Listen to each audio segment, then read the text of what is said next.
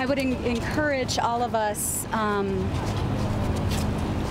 to make sure that the word gets out about the center, the Family Assistance Center. We've got to make sure that folks have access to mental health care. There's going to be a lot of trauma in our community. A lot of children saw things that no human being should see. When I visited the memorial, it was clear there's just a lot of suffering, So we've got to make resources for healing available to the community.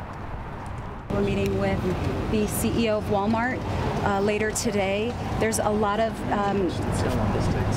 people who work there who haven't been able to go to work, obviously, because it's a crime scene, but they depend on their paychecks for paying their tuition, for paying their utility bills, for paying their rent. So we're going to be encouraging the CEO. We've already been in conversations with them, but to do right by those employees and make sure that they get a paycheck so that they are able to continue paying their bills.